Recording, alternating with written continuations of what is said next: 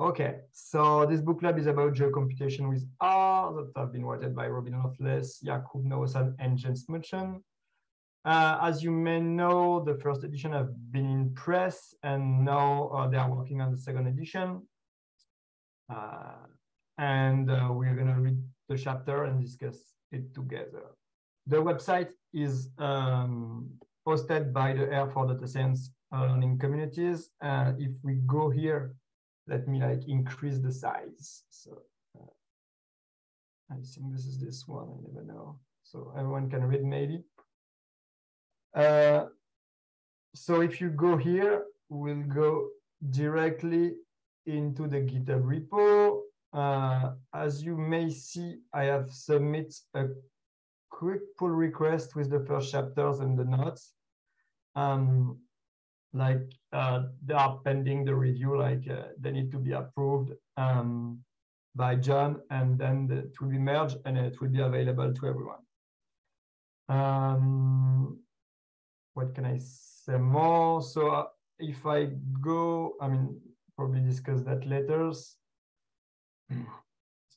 So what the principle of the book club is like every week, a volunteer will present a chapter from the book or a part of the chapter. It will depend on some big chapter. We can decide a bit like to split it as you want or as we want, or if we cannot do everything in 1 hour, we can, or if we have like an ongoing conversation that we want to follow, we can definitely take more week on one chapters. I still think good, like this is my fourth book club, I think. I still think it's good to keep the flow going, so we complete it. One of the difficulty of doing stuff online is people can drop off because life matter, you know, and online matter less than some obligation you may have. So that's why like keeping a good flow is important.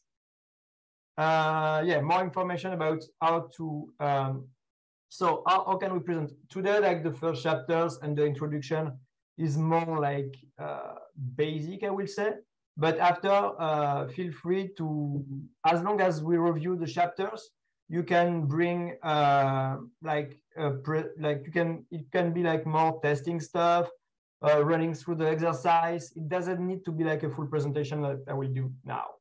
And I will try to jump back from the an IDE and to the presentation. Did you have a question? Sorry. Can't hear you well.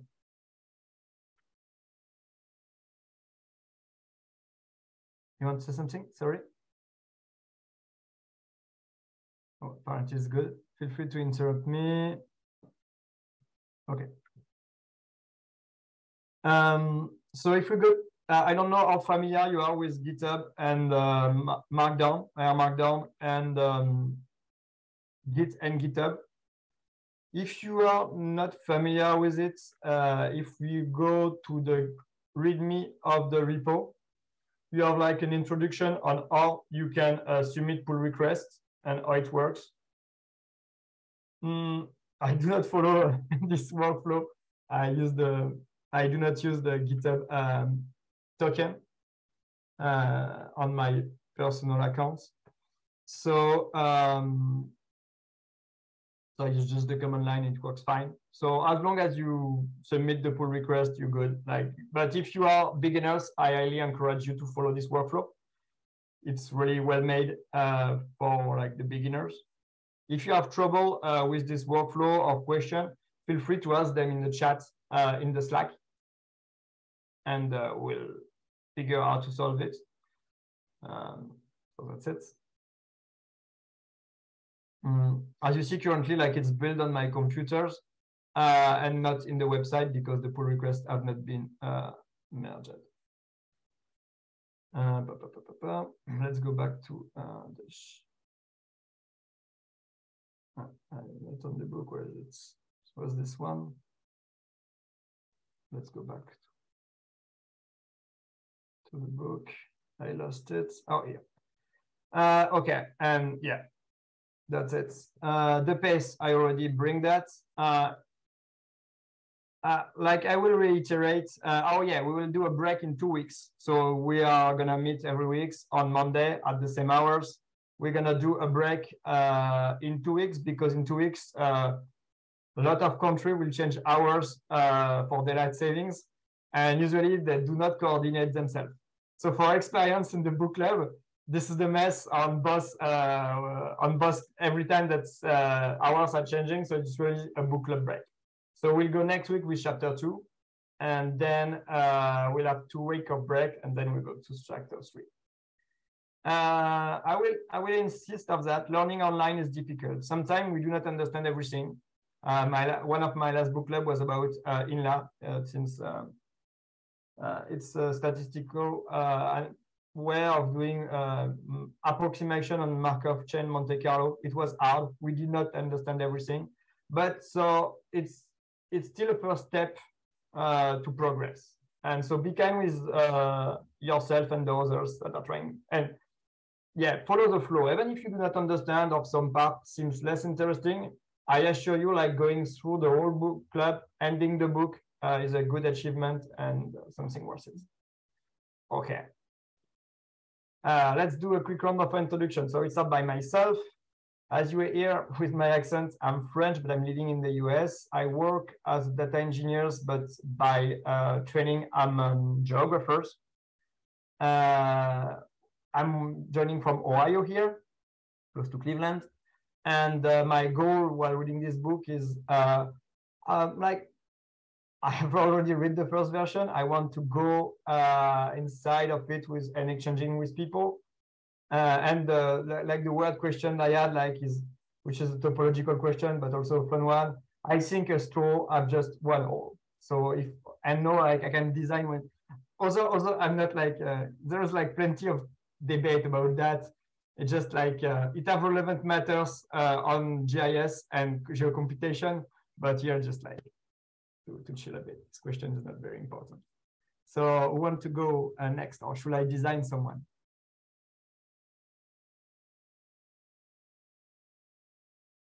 I will stop sharing so I can see and read.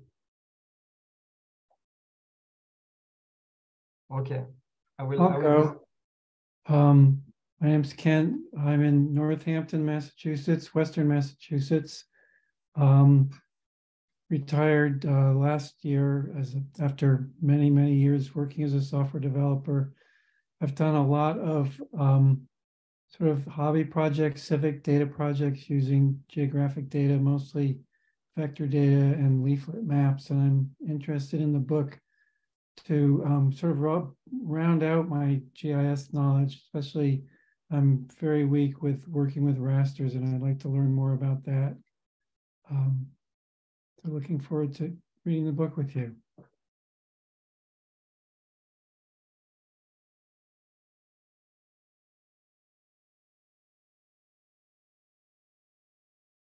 I will design someone. Okay. So Jonathan, and if I pronounce badly your name, like, please correct me. Oh, hi. My name is Jonathan Slorzano. I'm a PhD student in Morelia, Mexico. I work mostly with remote sensing to study forests, and I kind of read the last version of the book, not complete, but I don't know, my interest here is to read it complete at least one time and get to know like the new things that this new version has.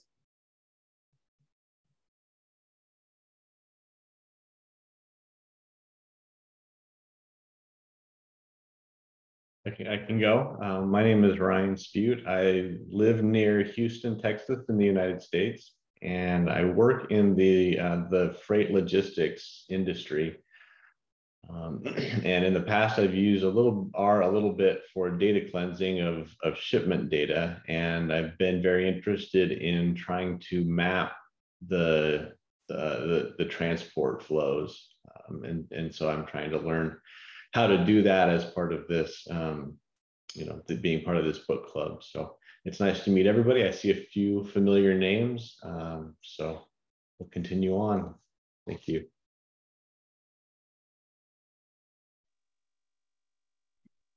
Hey, all, I could jump in. Tony Voda from Long Island, New York. I am a utility engineer, electrical engineer. I work a lot with GIS. My goal is to learn a little bit more about the open source tools. I use a lot of Esri tools in my work environment, and I want to learn more about QGIS and using open source and using R and integrating them through some programming. So I just stumbled upon this a day or two ago. I just jumped in for the first session was starting up, and haven't really had a chance to peruse the book, but it does look very beneficial for what I'm looking to learn. And I think there was a question about how many holes does a straw have. One long one, I'll go with. Thanks all. Nice to meet you.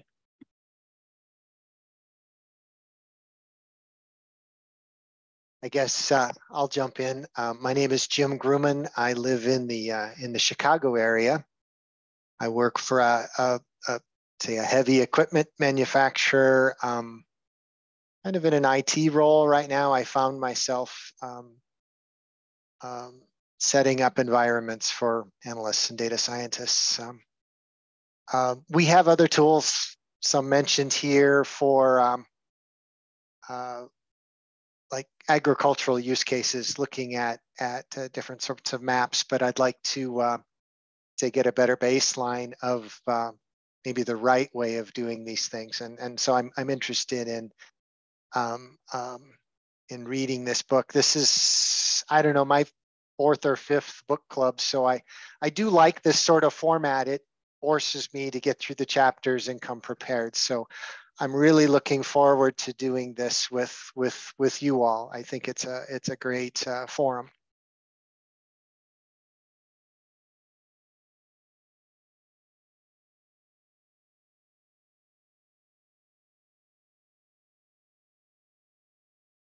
Hi all, my name is Derek Solberger. I am a data science instructor at a university in the middle of California, Western United States. As a hobby, I dabble in GIS, mostly in R, sometimes in ArcGIS. And like others, I'm looking to learn more about the workflow, trying to be up to date on the technologies. And I think a straw has one hole. Cheers.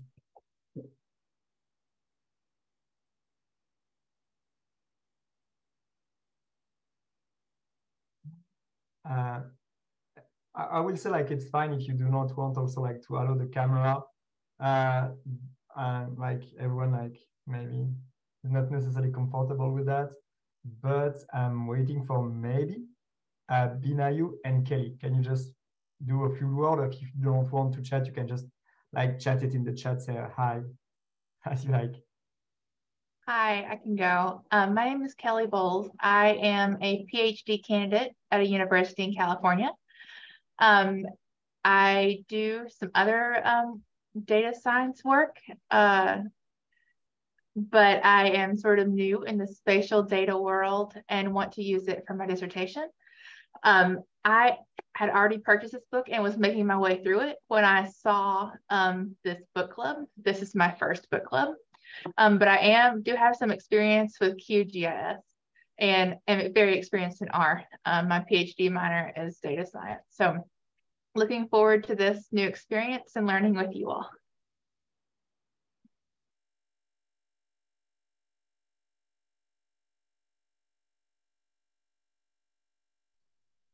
Okay, I'll go next. Hello, everyone. My name is Abhimanyu Arora, and I'm joining from Bangalore, South India, where it's about 6:30 a.m. And I work for the Indian Census Bureau, and I plan to do a PhD very soon. And spatial data analysis is one of the subjects which I really like. And I think that Geocomputation with our Robin Lovelace book is the primary reference in when we start with spatial data analysis. So I really look forward to learning with you all. Thank you.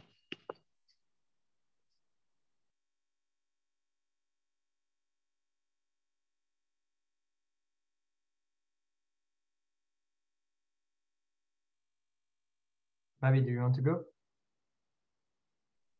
Yes, I think I can go next. Well, my name is maybe. Yes, my name is like that. And I'm from Peru. I was studying a master in civil engineer, and I was using geocomputations for making part of my thesis. But most of the time I was using Python and GeoPy and most of the packages related to that. And I would like to understand and go deeper in understanding how the geocomputation is made in R. Welcome. Okay, I have seen Alwafemi try to log. Alwafemi, you were just joining on the presentation. I know it's probably very early for you also. Yeah, good morning. I think I'm Olowafemi. I think we have done the same book club on GeoCompr and also our package. I'm joining from Nigeria. I think I've done a book club on GeoCompr and our package with Olivier Leroy. So I am looking forward to learning more on geospatial analysis with this book club, and I'm looking forward to it. Thank you. Okay, so if other people join, like we can stop. I will read. I think like we have like a lot of different kind of perspective, which I think is good. So everyone can like share their experience, and it will be like fruitful, I think. And the first chapters, I was like, I think it's not fully righted, but I will still share what my take on it. So let's go back, share screen. Okay. As you may know, and you will discover, ORS is a huge nightmare in GIS in vector format. But I hope you will not and one day discover the trouble. Okay, so the book club usually like to start with the learning object type of every chapter. So I will try to provide some, even if this chapters is more open than the rest. The first is like learning a bit about the history of spatial in air. I quoted because this is a sentences that's from Roger Bivens. Also, feel free to correct my English in GitHub issue and whatever. If you see typo, I'm still very bad at it. And learning the history, a bit of the ecosystem, the upstream, where I will just bring it. There will come later more chapters. I think the chapter 5, and if I'm correct, the chapter on 8 will bring more like what are the upstream dependency. By that I mean what are like the library of C, usually C++, that's air dependent. And so we'll learn about that. We'll navigate terms like geocomputation, what geocomputations mean, what's different between GIS, and by GIS, do we mean geographical information science, do we mean geographical information system? We have a lot of terms, and currently like the new ones training is like spatial data science, geospatial data science. We have a lot of terms that we'll see what the authors think, and we can discuss them a bit. Outside of semantic, what this term like can help us understand what are the different practice, I will say. Well, consider the advantage of using a CLI stand for command line interface. So this book focuses heavily on it instead of a graphical user interface. And what could be the advantage and some disadvantage, because there are some. And then consider the advantage of R inside of this use of command line interface tool. Okay. So Roger Bivens, I don't know how to pronounce it correctly. That's him like coined the what does it mean doing spatial in R? And well, Roger Byron is pretty famous. He's gonna retire soon. He was the author of the first book of applied spatial data analysis in R in 2008. He's like a huge dinosaur in the communities. No offense with dinosaur and Roger, but he has right ton of package. He know the in and out of a ton of GIS stuff. And so he's right, like the forward of the first definition is usually when he says something, I listen. So he said like what's doing special in R is being broad first. Like it's not just, it's focusing on broader approach, interdisciplinarity, and other communities. It also means working with open source code. That's, so you can share it with students. People can share it with each other on the planet, and we can all progress. It's also work with open data because so you can, for the same reason, share it. That means basically like the code is improve the reproducibility, which is a huge concern in science. But so it's reproducibility between team, but you can also see that as reproducibility between yourself. From one treatment you are doing one day to another, doing another day.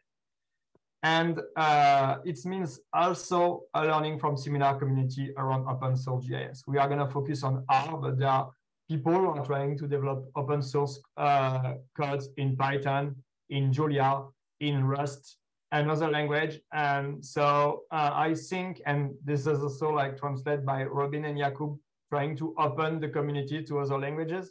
That's why like they changed the name to geocompr01.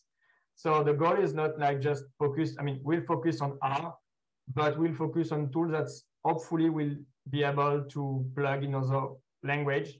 And like it's not a language war, like people who are working hard to make package available in other language like Python, like for example, the people that behind Rasterio, or all the other Python package, like they're working hard, they make their work, their job for available for others, and also open source community should be like listening to their problem because maybe we can learn from them and trying to solve them together. I think this is an important point, learning from similar communities around open source GIS. And I distinguish this part in the first part of Roger because like he asked also the reader to engage with the author and the wider R spatial community. You are not alone.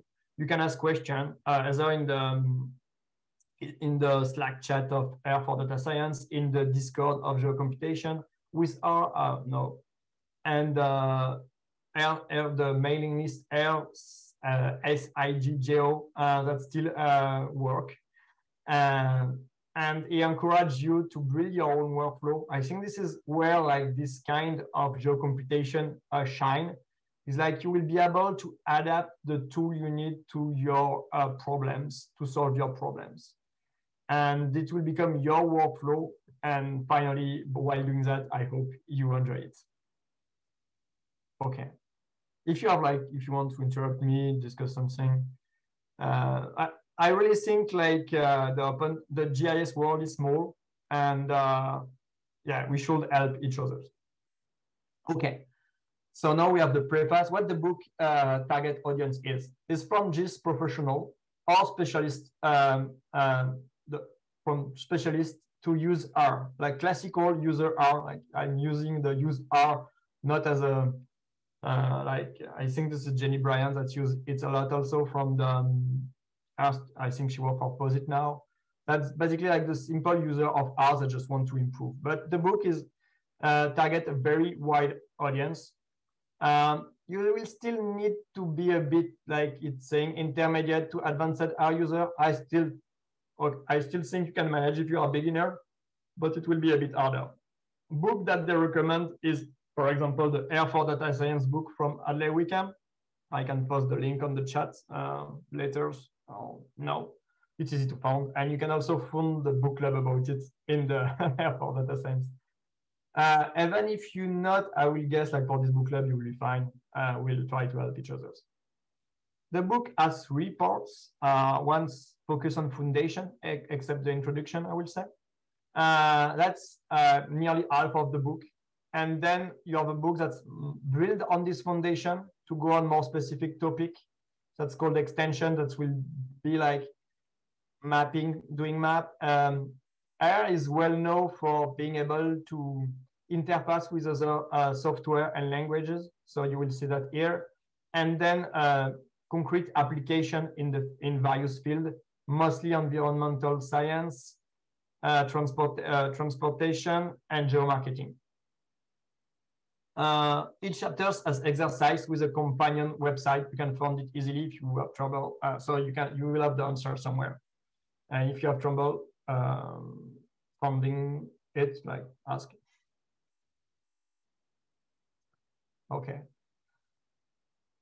What is geocomputation? I miss a T here. So see a typo. The author made huge reference to Stan Openshaw. For people who do not know him, he was a geographer, I think, in Lancaster or Leeds, and in UK. He died recently, not too far, like something like 10 years ago. And he was young, he was 60 something. So it was kind of a shock. He was famous, well, for bringing the idea of geocomputation, but also he worked with a lot with a problem in geography and demography or regional economy. That's called the MOP. That's an abbreviation for modifiable area unit problem. You know, when you count something on the surfaces, and if you change the surfaces, like everything behind it could change, like your coefficient, correlation coefficient, or stuff like that. It's also known sometimes as a support issue, but is known for that. And he defined geocomputation fairly recently at the end of the 90s, saying like it was like, it's about using very different type of geodata, which is we will see very few kind of data structures. Usually it's more deal with what we call geoinformatics, like a sub-discipline that's focused on the structures of the data with spatial attributes. So it uses some kind of geodata and develop relevant geotools. So it's building something concrete, but with kind of the idea of a scientific approach, which is put into quote here. From this definition, Robbie, Jakub, and Jannes, I hope I'm pronounced correctly, have increased a bit, and for them, it's working with geographic data in a computational way. So focusing on code, reproducibility, and modularity. And I think we'll see plenty of the example. Like this book by himself is an example. Everything in his book can be reproducible.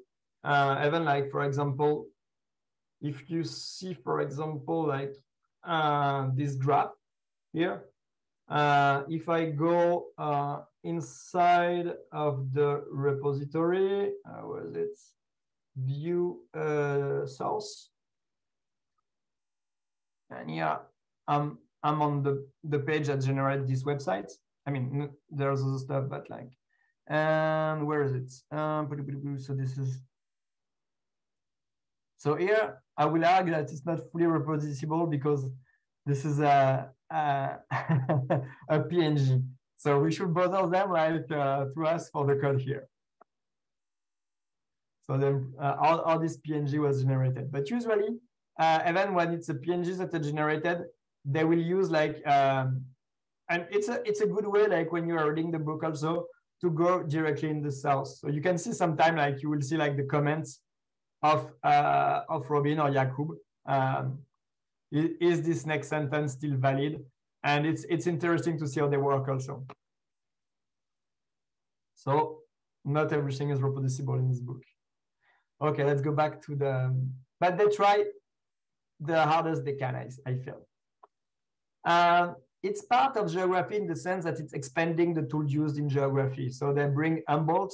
For people who do not know him, he was like, I think, a German explorer from the 18th centuries who basically like worked in the Andes region and was like the beginner of what we call now ecology or plant geography. And he used it like, he was like a precursor of using like compass and a lot of tools that were new at this time to describe the world. So the idea of geocomputation is still describing the world, but the tool have expanded. On the semantic part, like I like you have differences, like for example, as what I say, like in geoinformatics, for example, like Edzer Pedzma, the maintainers of the SF package is the geoinformatician. He focuses a lot on the aspect of data structures. In France and Germany, we use geomatics to kind of the same way of geoinformatics, but it's just different. Also, feel a bit different communities behind it. Even if this all terminology have differences, they have way more overlap than differences. So this is the author tech. We can make a break here and like, what's your point of that? Like, would you prefer use spatial data science? Like, for example, there will be a book from Roger Bivens and Edzer Pedzma, which is called Spatial Data Science with R, or will you prefer? I mean, the author also, I would like to say, like the author make a distinction between classical GIS by the fact that with geocomputation, you are going to use the command line interface, even if R is a interpreted language. So that's why they also like the term geocomputation. On my part, I like also it because not everything we do is necessarily related with data science, or it predates data science. You can do, for example, a routing engine. Let's say like you ask Google Maps to bring you like from A to B. You're gonna use like a routing engine. Is it data science? It was like existed before. If you are gonna use like, for example, watershed, if you use raster data to calculate a watershed, or doing basically what we call math algebra or raster algebra, is it data science? Difficult to say, but it's definitely geocomputation. It's trying to solve the issue with data structures, specific one, and a specific algorithm, and try to make it reproducible. That's my take. But yeah, do you have like reaction with that? It's one of the question of, it's one of the exercise at the end of the chapter. Who want to go?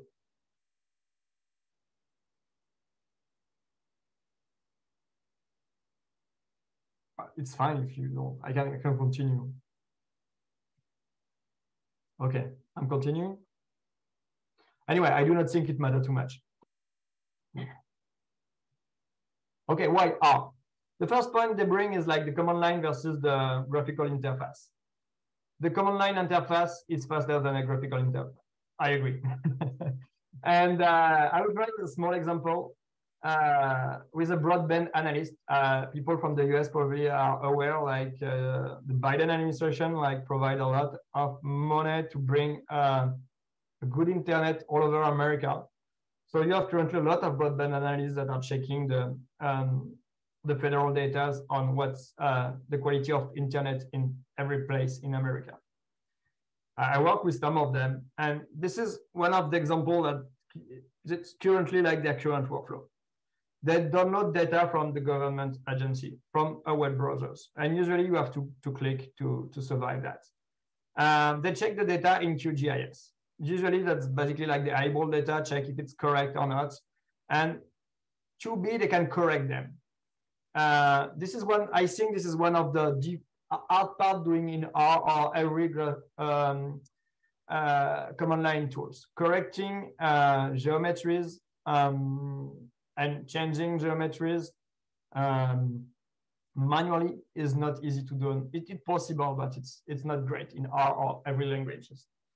So in this case, I still think like going through QGIS or ArcGIS or Manifold or whatever you are using. I'm not against any. I use QGIS personally, but ArcGIS is definitely a fine product. Except it's not open source, but yeah. And first, they need to transform it to an appropriate coordinate reference system. I'm just not going to the detail, but like the data is in what we call WGS 84, which is in latitude longitude, which is not easy to handle a buffer, which is they want to do. They want to create a buffer, an area around these networks to know where the various stuff about the availability of the broadband. So for doing this buffer, they need to transform to an appropriate CRS, create the buffer, then they need to transform the buffer to the previous CRS, and then send it back to the data to the Gov agency for various needs. I'm just pitching you like it's a quick example like how you can do that with R. So data could be directly downloaded from the government agency, but the government agency usually have very difficult website to scrape. They change all the time. It's very difficult to request them, at least in the US, but from France, I know also this is like 6 months you build something and 6 months later, they provide you a different kind of API or they just change the file name. Or so you basically like, from my experience, a lot of time it's better downloading by hand instead of using like a tool that do it for you in R or in other languages. So let's say like we still have to use the web browser to download the data. You can pretty easily read the data like that. You can provide MapView is a package. When I said like I use it like an imperative style, it's like I could have that, make that in one line. It will be like totally unreadable and hard to debug, but it's possible. So I just like did make one line basically for every step, but it could have been shortcutted.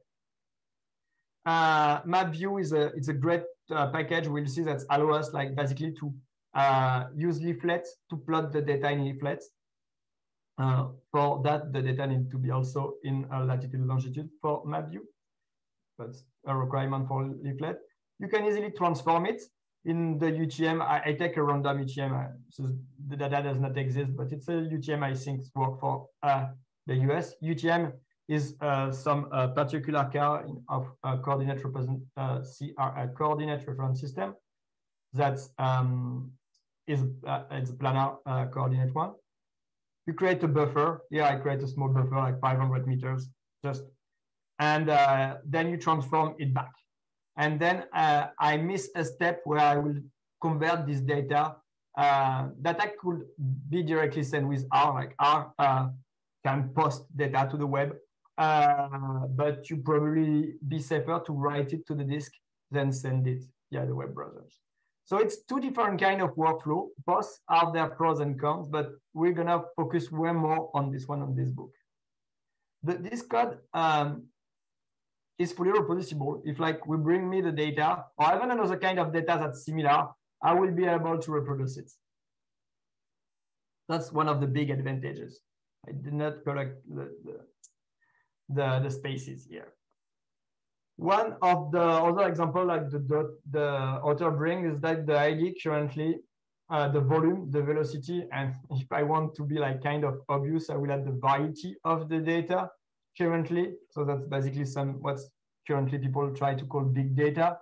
Have like tremendously increased the past years. Like thanks to GPS, which basically did not exist before 2000, or even if they existed, correct me if I'm wrong, American friends, but I think it was Bill Clinton who removed the noise from the GPS because GPS was something from the military use first, and civil used were about to use it, but it was noisy, and I think it was Clinton who removed it. And the first GPS was fairly easy, and you need to charge them a lot. I remember I'm not that old, but still old enough to have been carrying them on the field. And now you have it in the smartphone. You have also like incredible number of data that coming from drone, or just autonomous car, or just car. Currently, I know I play car with an engineer that work for a big car companies that I will not name, and he's in charge of collecting huge data that's been sent by our cars, what they cap from their various sensors. So you collect a lot of data, and this data is now available, and it's start to be challenging using graphical user interface for them. This is a quote for Dirk Ed Buttel. Interface to other software are part of R. R was built on a way that makes it simple to interface with other languages. So here are two examples of package, RCPP, which is an interface with C++, which is a language that needs to be compiled. And Reticulate is a package that was developed to interface R with Python. So all of that make a lot of flexibility. Like the way to handle other languages, the modularity of it make it very flexible, and that's why you can create the workflow that you need. That's why, for example, in my experience, when I was a PhD student and before a master student, what I was doing was not available in an S3 product, or QGIS was still not even version 2. So R was needed, and we needed to build from scratch. Also, it has great geospatial statistics, which you can add. Python have different one. Obviously, Python have a way better ecosystem for machine learning. But R is probably close on the machine learning, and you have, like, for example, inline is not available in Python, and it's a fairly relevant in the spatial world. Okay. What's important here, and why we use software for geocomputation? Still have trouble with my T here. You can use R and Python. Both are interpreted language. That means like you do not need to compile the code to transfer it to binary. You can type it into the console, ask R, and it will produce a result. It will not need to compile it to binary to run the program like C or Java. And so you do not need a compiler, which is people from computer science will can expand on that, but can be difficult, especially with C, because you have more than one compilers. And also you need to build for more than one operating system, which is not necessarily all the problem. So you can basically, like the code that I have write before, here you can write it, like just send it to the R, and you will have the result directly print, which is which is called like a read eval print loop, REPL, which make it easy for the analyst and also like for learning. Other good languages that could be used, well, C++, like a lot of open source tools were built on top of C and C++. QGIS have a lot of C++, even if no, currently it have a lot of Python. GRASS, which was built by, I think, the American Survey Corp, and the Army then was big, the Army provide let it be open source, I think, at the end of the 2000, at the end of the 90s. Saga, it's another one also. All of them are built in C and C++. And so learning C and C++ is a plus also, I guess. Java was way more popular like 10 years ago. If you are like doing like some web servers, a lot of them like GeoNode and GeoServers are built in Java. GTS, which stands for Java Topological, I do not remember the S. So put it in the chat or speak, which was basically like doing all the mathematical topological relation. Before Geos, which is we will see in this book, which is the C library that's used a lot of vector operation, like the spatial predicate, like what intersect with something. This is done by, at the upstream, it's done by Geos, and Geos is a part of this Java library. Python, well, a lot of API can be used to call algorithm in QGIS or ArcMap. You have like PyArc, I think the S3 version of Python that's useful for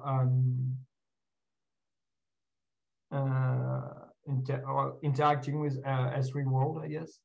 And a lot of other tools are built in Python. So Python is a good language also. I mean, all of them are good language. And all of them also, I think, are supported by people that want to like do stuff. I mean, this is the part like where I feel so the book is still under construction. I feel now they will probably mention Rust and other new trendy language. But R is fine, and like SQL have been here for pretty long time. It's not, well, people argue if it's a language or not, but R will be also here for a long time, like C. Our spatial ecosystem, we'll go deeper into that. I didn't want to go too far into it. Basically, you have two groups of development, which kind of be confusing with the beginners. Like you have one that you can see in rspatial.org. And obviously the second one is by R, but not with the minus sign, without the minus sign else. So the first one is basically like SF, which is an evolution of the SP package. When I write like this curly bracket, I basically want to mean the package. So, and we will go next into the history of its letters. And so at the beginning, it was the SP package that used a very weird way of R. It's just the S4 object. So it's an object-oriented package that have been built now to simple features, which is also used simple features, the SF package. The author, I mean, this is just, we'll go clarify everything later. But yeah, it's just the important part is like you can form most of the raster stuff have been developed on the R spatial style. And let's say to simplify, most of the vector have been developed on the SF side now. It's still not totally true. You can do perfectly fine vector operation with Terra. And inside of SF, you have star, which is another package that deals with what we call data cubes. But that's another topic. So you have two groups of developments. Why is probably, we should probably ask them. It does not matter too much. Usually you can interact with them and convert from one to one fairly easily. But it can be disturbing for newcomers. The history of R spatial, like there's very good tool of Roger Bivens if you are interested on it. Like it go back way before the 90s because he learned it in the 70s. And I think it's very interesting tool because he was explaining at the beginning, I do not remember what they were using in the 70s, which kind of tool, but very few people have it. And the community were way more open sharing their scripts. The community, what's make, basically like at the beginning of the 90s, it was like at the moment where people, it was harder to share script because you have more operating system and it was harder to share them. And then you started to have like private companies and license data formats, everything like that.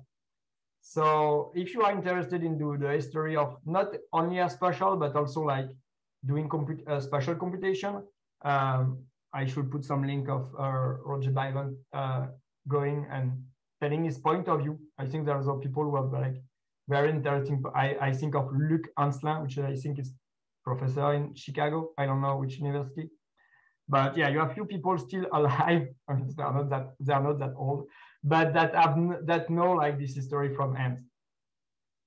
But let's go back. Like in the book, they start in the 90s.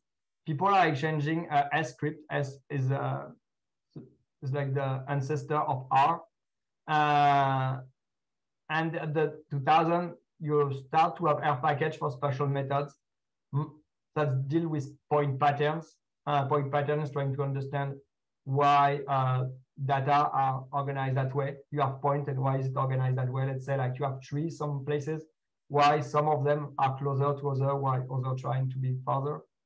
Geostatistics is another field was mostly used in the how do you call that? Spectral, primary minerals, everything like that, and exploratory data analysis.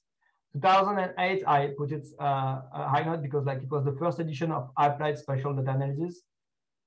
This basically saved my PhD. It's a very good book, but it was very hard to read, and it didn't work as well. on everything. It was, but still. And it's basically explained package that have been developed on 2003 and 2005 with SP, which was the first implementation of doing special stuff with R, which was 2005, and 2003 was RGDAL with the old school say Goodall, but the new kids say GDAL, so you pronounce it as you way. But it's basically like a C implementation and C++ implementations that do import outputs of various data formats. We can go into let's go into it. GDAL. If you do not know, you should know it.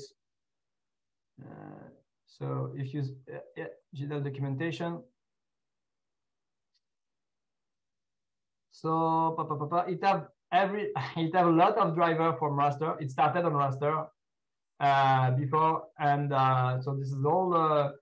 We are very good at inventing drivers and data structures, and we are still doing it. So it deals with a lot of different kind of. And I remember when I was like a master, we needed like to go to one computers that have like the proprietary, like let's say like the ArcInfo binary grid, transform it with a proprietary tool to another format, to use another software, to use. So GDAL was like very needed. So it also like have lots of vector drivers. So it's basically a library of libraries that deal with converting data structures. So it's used by behind the scene with SF when you, for example, want to read a shapefile. Okay. So this is like a very important. So the interface of it is just a wrapper was written like 18 years ago. 2008 was the beginning of Google Map. You have an air way of interacting with it. And you have also ggmap, which was also like a way to use ggplot and have a base map, just a raster that a PNG. You don't let it a PNG that you put behind your map and doing some. And it have evolved tremendously in that, but it's good to remember that. And 2010, RGeos was developed, which is like so a wrapper of the Geos library, which is also used, for example, with PostGIS and QGIS. I think ArcGIS have their own implementation, but I could be wrong. I know they have their own implementation on Proj, but I do not know if it's that. Anyway, and this is the beginning of the raster package also. 2018, we have what we call a breaking chain with Proj, which is a breaking chain is a change that does not allow backward compatibility. So if you work at code with Proj, the package, I mean the upstream library of C, it's used to work with what we call Proj string or Proj for string. I don't know if you see what it means. It's something like that. Proj string. Let's go see one of them. Do we see one of them quickly? Oh, pages. Let's see what this. It will probably give us like at least one. Where is it? Where is it? Proj. Do we have an example of it? I want an example of it. Yeah. So it was like they give you like the K value. It was basically a line of text with K value, for example, parameters and a value. It was like plus A equals something. Or is it like, so it was just a string. It's basically like it live in the PRG file in a shapefile. But I want just an example. Do they provide us? Yeah, do you have an example of a Proj string? So it works that like it's fairly easy to parse for a computer. They know like something starts with plus, then have something that, but for some reason they move it from this representation to a new one, which called no text. So it was,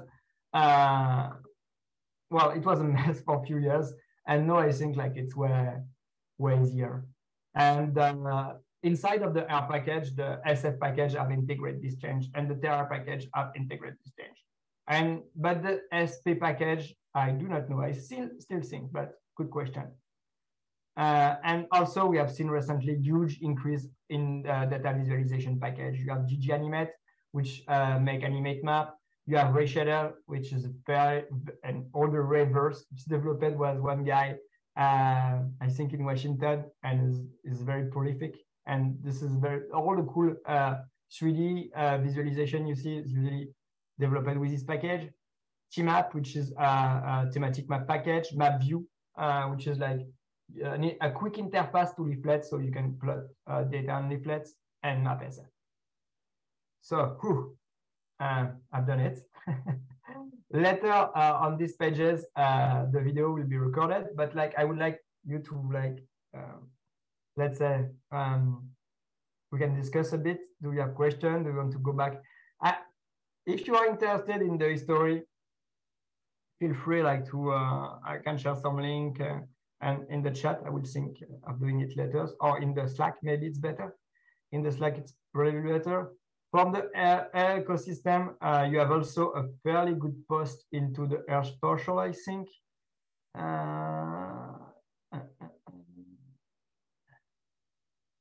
Will I be able to find it? Well, they keep us like evolved on the various evolution, but I do not remember the. So I think about network people who are dealing with infrastructure, with probably our flow will probably have to deal with network because this is one of the way to represent them. Do I have this post on? No, I do not think about it. Anyway, I will find it later. But yeah, so I will stop sharing and go ahead. So it's the first chapters, and we should have a presenter for the next one. Oh, there's something in the chat. Oh, perfect. Thanks. Sweet. Thanks, Jim. So you're looking for a volunteer next week? Yeah, it's a long chapters, I think. So I can go. We can go like if you go to the Slack, and you go on top of the. I'm saying that like, do you want people to share me to share my screen, or is it good? I've got it. I'm forked. I'll look for the spreadsheet. Perfect. Volunteer, cohort 1. Yeah. Perfect. So we go on it too. Geocomputation is there. And I will post the link on chat also. Okay. Yeah. Not this one. Volunteer to present here.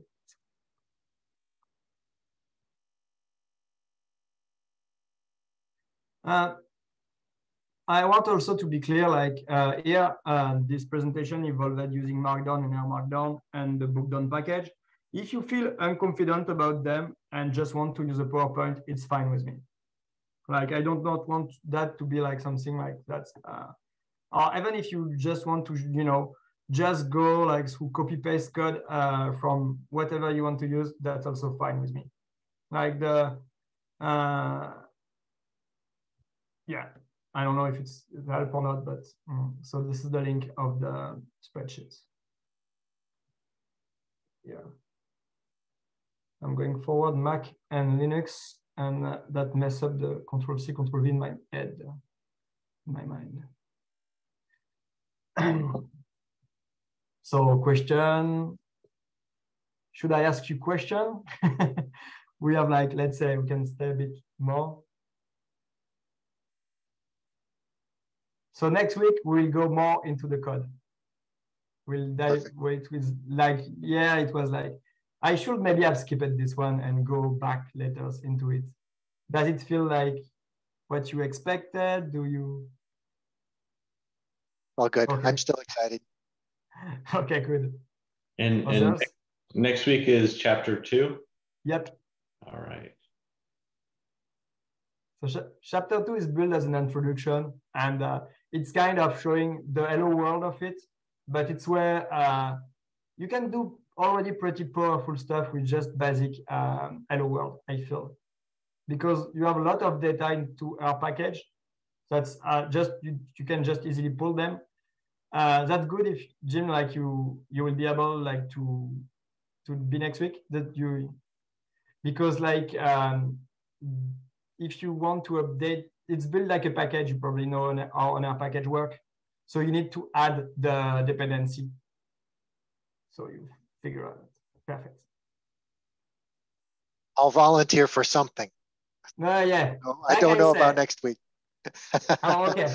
Do we have someone? Like if we do not have anyone, I will be the one doing it. But like, I think it's valuable to present. And even if you have trouble, you know, and if you have difficulty, other will have too. Okay. I'll look. See you in the chat. Okay. See you. Bye. Yeah. Bye-bye, everybody. Okay. So no one wants to volunteer now? Well, we have a week. I will post on Friday, and if no one like says something, I can do the second one. Okay? All right. Thank you. Thank you. Well, bye everyone, and feel free, like, if you have questions, to go in the chat. Bye everyone. Bye-bye. Okay. Thank you.